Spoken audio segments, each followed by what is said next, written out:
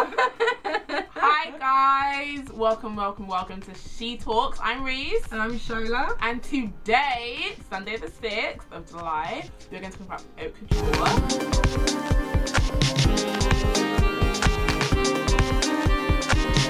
Tell the viewers, what is haute couture? Haute couture is basically, I looked this up. Okay. So the haute means, or how do you say haute? Haute means high. High. And the couture means sewing, literally. So that's basically, haute means high, couture means sewing. So you probably would be more familiar with high fashion. Mm-hmm. So basically it's like the highest form of design in the sense. So that's what haute couture means. Yeah. For many of you, you're like, well, what's haute couture got to do with us? Because we can't afford haute couture. And many of you can't afford haute couture. So what has that got to do with like us, and how is that's like, it's out of our reach? And a lot of the stuff that comes from the haute couture runway funnels down in some sort of way into the high street, and most of us are kind of like consumers of high street. And there is such a direct link. You would be amazed as how much influence, how much inspiration the high street gets from like haute couture weeks, because that's like the creme de la creme of fashion. Yeah. And so you'll be so surprised. It reminds me of this scene in Devil Wear Prada, where she's like scoffs at some blue belt. Like, what colour is it? It's just a blue belt. And then she turns around and says, just a blue belt. And then she just trickles down to like where it came from. She schooled her. We're not going to show you any haute couture pieces on ourselves, because as I said, we can't afford it. Literally, there's like 2,000 women in the whole world that buys haute couture. And 200 of those 2,000 women are regular customers. And you'll find a lot of the time you'll see the rest of their pieces or some of their dresses on there are loaned to celebrities that wear them on the red carpet for the Oscars or something. You heard it right, loan. They're not, they don't keep it. Like, their stylist collects it for them, brings it to the celebrity, they try it on the different designers, see which one they love, then the one that they love, they get it fitted to them as well, whatever, how much time they have, the better the fit. The other day to me, you were saying something about how you have to be in good favours with the designer. You do. It's all by appointment, so you can't just go there and be like, oh, I want to have a fitting. You have to be, literally, you have to make an appointment, and they have to believe that, okay, she is worthy enough to be in one of our dresses. So as Charlotte said, there's only a small amount of women that actually are known as their clients. They're known in like kind of like a high society club. Think of it as Gossip Girl. They in that club, so they can go no matter, regardless what. As soon as the show's over, they have their looks, they have their appointments, and they get that done. You have to be like, yo, Valentino. Yo. You kind of have to be like up in their sort of circle, if you know what I mean. My first person is going to be Alexander Voltaire. As I said, he's a French designer. I only started to know about him probably like a year and a half ago. He has worked with Thierry Mugler, so you know that from the Angel perfume, and Balenciaga as well. And you can see his pieces on Beyonce. So on her do you know like the album cover, she had like quite a few. She was wearing like a red fur stole, and she was wearing like hot pants. The red stole was his, and Rihanna's also worn him. Rihanna's a huge fan of his for her Go Hard video with Young Jeezy. How I know this, I don't know, but I think it's Young Jeezy. She's wearing kind of like a green corporal hat, aviator sunglasses, and then she's wearing a white long sleeve top with really structured shoulders, and it's kind of got a V-neck. That is the top from Alexander Voltaire. But you can Google Rihanna and Alexander Voltaire and you will see loads and loads of pieces that she's worn of his. So for his Fall 13 collection, he was really, how can I explain it? It was, I don't want to say rock chic, but it was really, really sexy.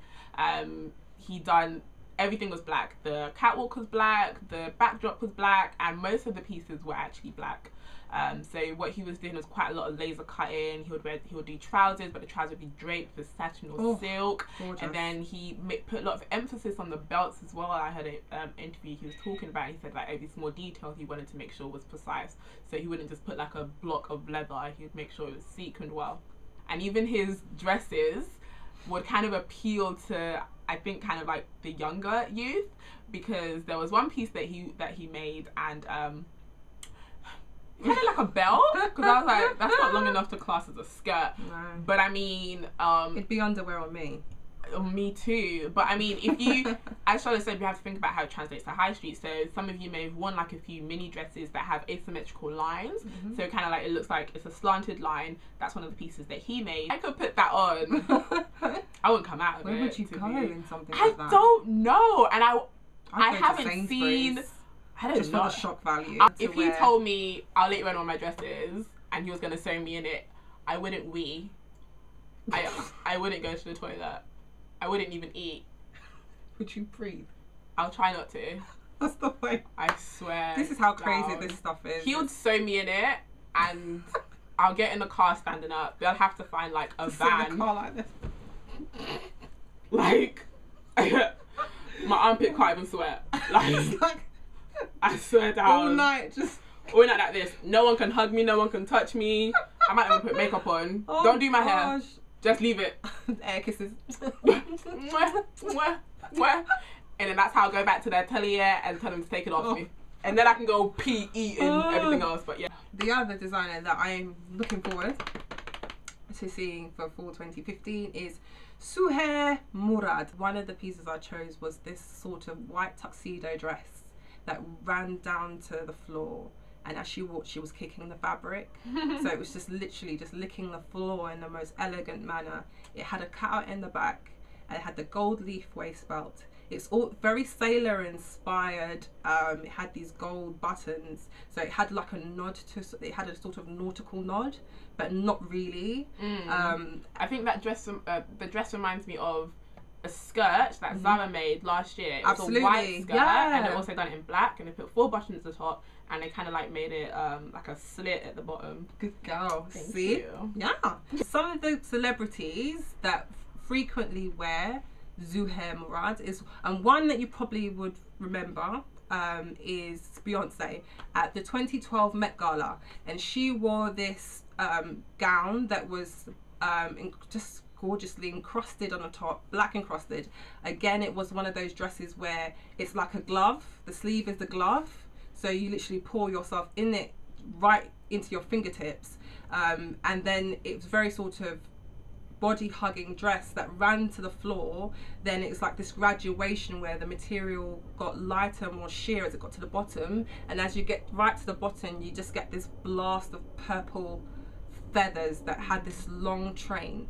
So that was Zuhair Murad, and that is a piece that I think sticks out in most people's minds when they think of him on the red carpet.